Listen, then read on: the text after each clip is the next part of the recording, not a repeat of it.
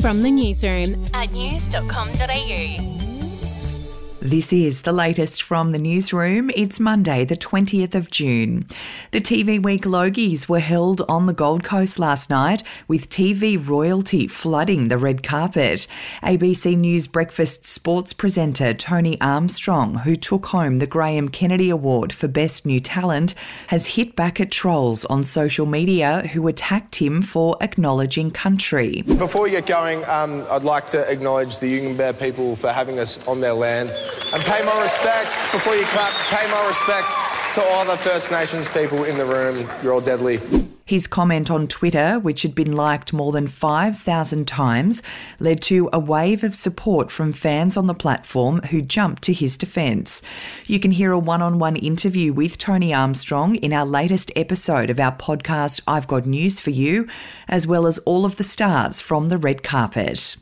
Customers and creditors are worried another construction firm is about to collapse, leaving them millions out of pocket. Snowdon Developments Pty Ltd has 15 creditors chasing it for debts totalling $2.5 million.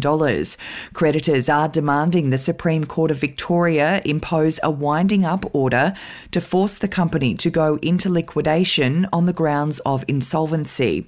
It comes as Australia's building industry is in crisis, with about a dozen companies going into liquidation so far this year amid rising costs. And to sport, Australian swimmers have come out swinging as heated debate rages over the sport's controversial transgender bombshell.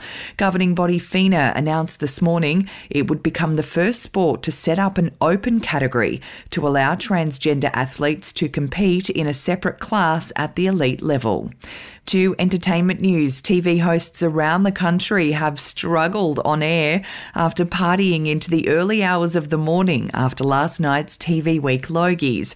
Today, presenter Brooke Boney appeared a little worse for wear, with host Karl Stefanovic saying she should be in hospital.